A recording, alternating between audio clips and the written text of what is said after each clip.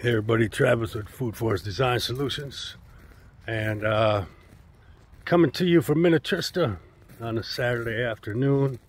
Just finished planting all the fruit tree guilds, and basically got everything planted. I have some vines to plant still, the passion flower and the climbing red roses, and I got some in the swale. I still have to put the dogwoods in the ground, but that's not a big deal. I wanted to get everything else done. But I'm gonna flip you around. The GoPro battery is dead. I don't know how that happened because it was 100% when I left this morning. But when I go to use it, it was dead. So figure that out. But I'm gonna flip you around, show you where I'm at, and yeah, here we go. I'm gonna turn sideways because that's the best way to do this. All right, this is gonna have the red climbing roses going up, and I got some different types of grasses: fire grass, blue stem, and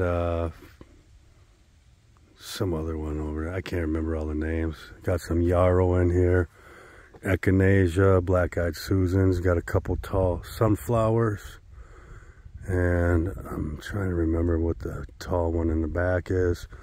But basically, this is set up for a nice pollinator type centerpiece to look at out the front window. And in the spring, I'm going to plant some herbs in here towards the tree, the trunk on top row. And like I said before, this is a hugelkultur bed. So on the very bottom layer is cardboard, and then we have about 6 inches of organic material: leaves, stems, twigs, bark, stuff like that. And then we have about 6 to 8 inches of soil on top of that, and then we have mulch on top of that, and I'll be adding more mulch once I get the vines planted, and everything's gonna go to sleep for the winter here pretty quick. So we're gonna put some more mulch on there. I got a little bit of mulch left here. Then we got an apricot tree guild over here, and then we got another one over here. I got a little bit of soil left over. I gotta move it. This soil, I'm gonna move it over here in this empty spot over here. And this is gonna fill up all the raised garden beds next spring. But we're gonna tarp it for the winter and use it next spring. Another guild here. Now we're gonna go through to the backyard where I have there's 8 fruit trees back there. We got 2 apple, 2 plum, 2 serviceberry, and 2 cherry. And then a bunch of supporting plants in the guilds. And oh, the squirrel is trying to get in my stuff already, though. And my next thing is I'm going to be fencing off the trees. I'm going to be wrapping them with wire fencing so the deer don't get at them, because I already seen the deer already started pecking away at the cherry trees and this apple tree right here. You can tell, and this one here a little bit. It was a lot fuller yesterday. So yeah, damn deer. But here we go. We got all your, I'll have to come up with I'll post the plant list of this design with all the pictures I have. And then we're gonna go a couple of serviceberries, or gooseberries right here. Hard to see everything because all the leaves are on the ground. We got those 2. And then we got the raspberry hedge, and then we got a cherry tree guild here. I have to add some more mulch to that. I had a couple of rookies yesterday come and work, and yeah, I gotta clean that up. Plus I just got done planting in there, so it's all messed up too. Then we got a couple gooseberries here.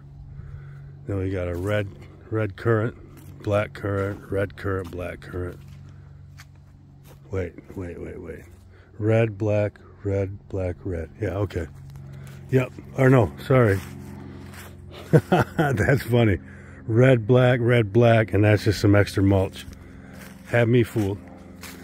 Then we got this other cherry tree guild here, and you can tell it was a lot fuller yesterday. Thing got some twigs, some branches eaten off. Here, I got my wire fence, and then I got some smaller wire fence for the berry bushes. They don't seem to be bothered over there, but I'm gonna wrap them anyway. And then we got the hazelnut over there. And then over here we got, this is a kind of a swale area. It's a small swale, but this is, I don't know if you can see how everything slopes this way towards that swale, so it can go to the culvert out to the street. So to slow that water down and keep it in the system a little bit, we have serviceberry, elderberry, red elderberry, black elderberry, and some black chokeberry. So two of those, two serviceberries.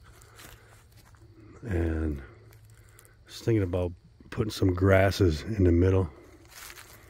And then over here in the swale, I had to have the utility people come out and mark where the electricity goes so I don't hit anything with my auger. But the dogwoods are going to go on this side of the swale. I'll show you.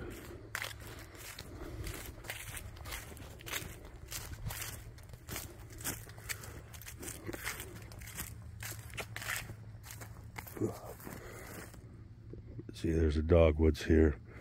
And then I got a couple of other some blue iris or something like that is gonna go in there, and some other plant with really long roots.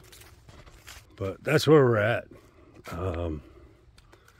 And so I'm gonna get back to wrapping these trees, and then I'm gonna call it a day. And then all I have left to do is build the herb spiral, and I'm gonna pick the bricks up for that tomorrow, and I'm gonna build the herb spiral and fill it with soil, and then that will be finished. And then next spring all I have to do is plant that out, and then we'll do the raised garden bed area right in that cleared spot, and then we're gonna do a tunnel trellis with some cattle panels. So there's a little sidewalk over there, and we're gonna put the trellis over the sidewalk and have a walk-through vining, vegetable, and fruit trellis. So that should be pretty cool. Anyway, I will get a bunch of pictures of this and get it up on my website.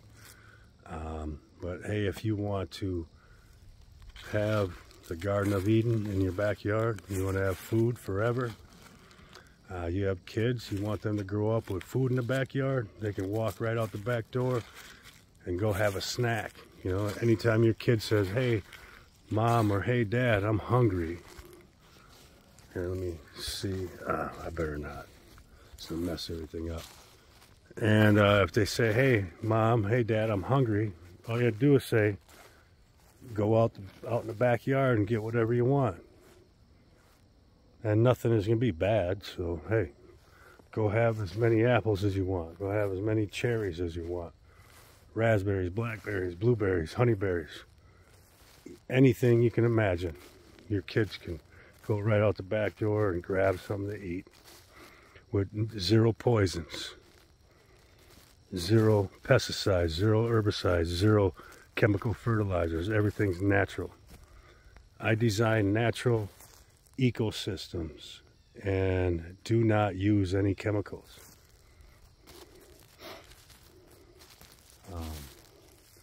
So that's that. Anyway, contact me, Travis, at foodforestabundance.com, or visit foodforestdesign.solutions and schedule a consultation with me.